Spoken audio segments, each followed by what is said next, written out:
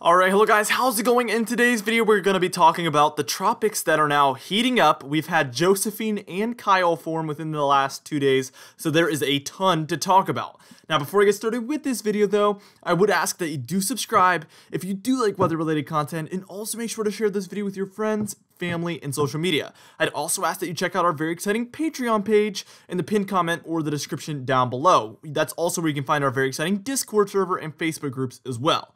Alright, now for today's comment of the day, I want to know, there is going to be a third disturbance that's going to potentially be coming up that I'm going to talk about in this video, and I want to know, after you're done watching this video, do you think that that one's going to amount to anything, or do you think it's just going to fizzle out? Let me know in the comments down below, and I'll be picking one of those for tomorrow's video. Now let's get into this video, and we're taking a look at the 5-day graphical tropical weather outlook.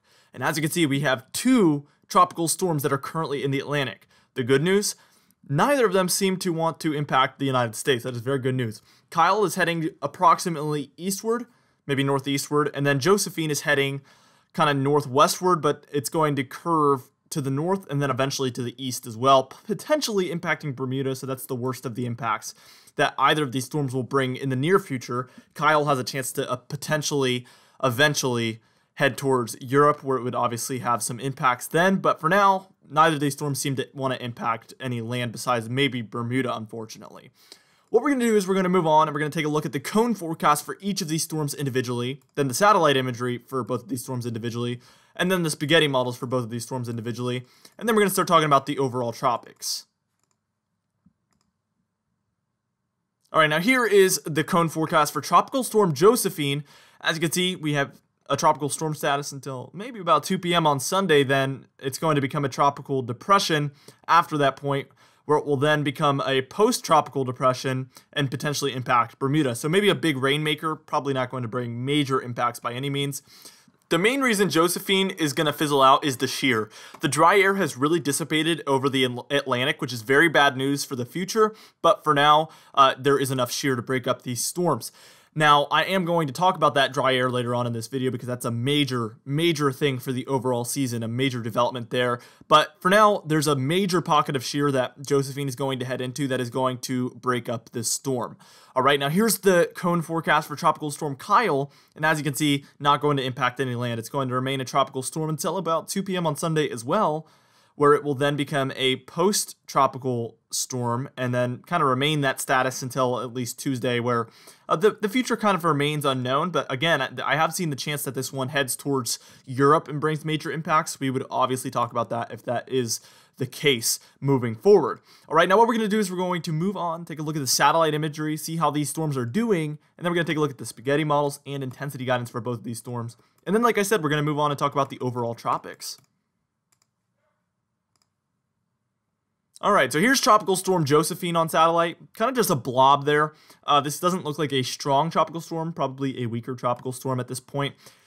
And then here's Kyle. Kyle is very disorganized, almost seems like it's not very tropical at this point. We see unaesthetic look to it. You can see it's uneven. That's very much so a key sign that this is not a tropical system. More likely than not, this is a subtropical or post-tropical system. Alright, now let's go ahead and talk about the spaghetti model guidance. First off, for Tropical Storm Josephine, I'm not going to show the ensemble models because it's a they're in very good agreement here that we're going to see this one head northwestward for a while now, and then at about 72 hours, as you can see, there is a key point there where it starts to curve northward, and then eventually back towards the northeast, where it will impact Bermuda in a very minor fashion, I believe, possibly some rainfall. But really, Bermuda is used to some pretty major storms coming through, so this is not going to be too much of a big deal for Bermuda. As far as the islands to the south go, I don't really think we're going to see any impacts there. So the Bahamas, none of you are going to see impacts from Josephine, thankfully. All right, now here's the intensity guidance for Josephine, and the one thing I do want to mention is, again, we see a weaker tropical storm, like I said before. It does look to dip below tropical storm status, but at about hours 96 or 108, some of the models do have this one curving back into tropical storm status. That is going to be something we need to watch. That is around the time where it will again, I mentioned there's going to be a pocket of shear. That pocket of shear is where we see this dip below tropical storm status. It will have exited the pocket of shear by the time it's curving back into the tropical storm status like some of these models show. So some of these models think, hey, once it's out of the shear, we could see this one redevelop. So we're going to need to watch that closely, and I'm not saying that that's impossible. That does seem like a possibility at this point. Now what we're going to do is we're going to move on and we're going to take a look at the same things for Kyle, the spaghetti models and then the intensity guidance, and then we're going to get into the overall season and see how it's doing. All right, here we are taking a look at Kyle, and as you can see, the spaghetti model guidance takes us straight towards Europe within the next 96 hours or 100 hours. 120 hours, that is. We'll be pretty close to halfway across the Atlantic, maybe more. So this is going to be pretty soon. We're going to be talking about what impacts this one could bring. Now let's look at the intensity guidance. And as you can see, some of them have it dropping off quite quickly, but really the consensus seems to be that within 48 hours to 72 hours, we're going to see a pretty gradual drop off there in intensity, where it's probably going to lower below tropical storm status somewhere between 48 and 96 hours according to these models. All right, now what we're going to do is we're going to take a look at the dry air that I mentioned before. This was on August 10th, so this was 5 days ago from the time I'm making this video. As you can see, a lot of pinks, a lot of yellows. We had a lot of dry air across the Atlantic, and especially those pinks and deeper reds is what you're going to want to take a look at there offshore of Africa.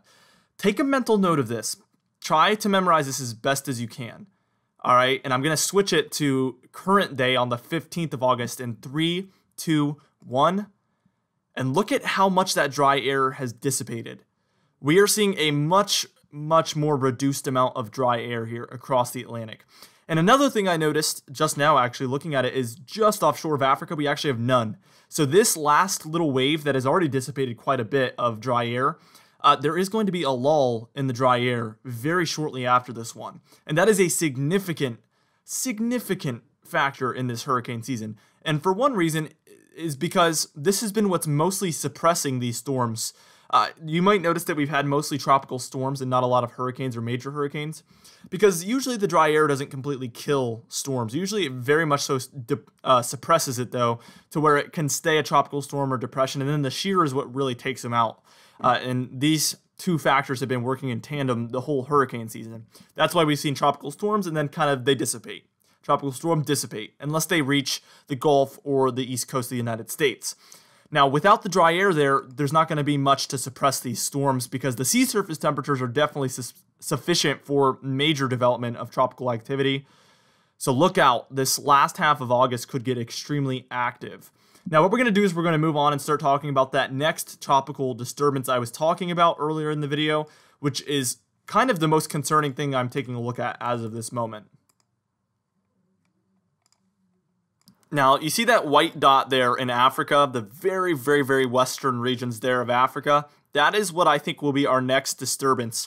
I really do think that NOAA is going to put a percent outlook there on the 5-day outlook and maybe the 48-hour outlook very soon. Within the next 2 days, I think we're going to start getting some updates for this one.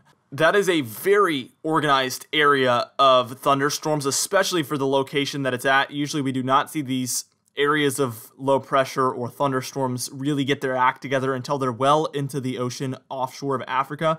This one already has its act together quite nicely, and if it does reach favorable conditions just offshore of Africa, I think that this one will have an easy time developing. So we're going to want to watch that closely. Just remember that I said that. I think this one does have a chance to be our next tropical invest. Does that mean it's guaranteed to be? No, I think dry air and shear could eat it up, obviously. It just depends on what happens over the next 3 or 4 days.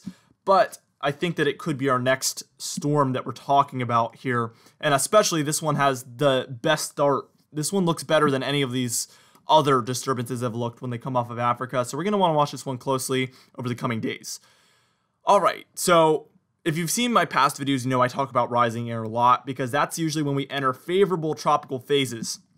As you can see at August 15th, we've been forecasting the rising air to enter the Atlantic for maybe since the beginning of August.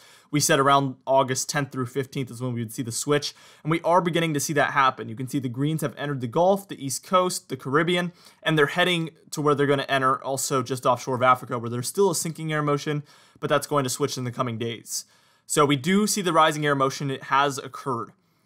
Now, what I'm going to do is I'm going to switch it to August 31st, the last day of August, and as you can see, we're still going to be in a rising air phase by the time we're reaching the end of August. That means from the 15th through the beginning of September, we are going to be in a favorable rising air motion phase.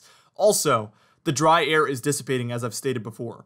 These are two factors that have me concerned. The La Nina is developing further as well, which could help to lower the shear.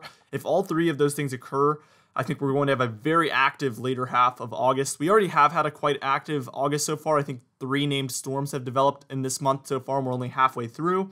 On pace for 6 if we see that again. But I think it could be more than 3 here for the later half of August if these things are correct. So we're just going to really be keeping an eye on the tropics coming up. We're obviously about to reach the peak, and everything is kind of coming together the way you wouldn't want to see it. I think we're going to see a very active phase. We're already at 11 named storms, which is well on pace to break the record for tropical storms. And I think we're going to see a lot more coming up very soon. So there will be future updates for that, rest assured. So keep up with the channel. I'm going to be talking about the tropics throughout the year this year, obviously. All right, now here's our forecast for Tropical Storm Josephine. Pretty much just going to head offshore of the East Coast, possibly impacting Bermuda, and then it's going to become a post-tropical system and most likely dissipate after that point. Now, here is Tropical Storm Kyle.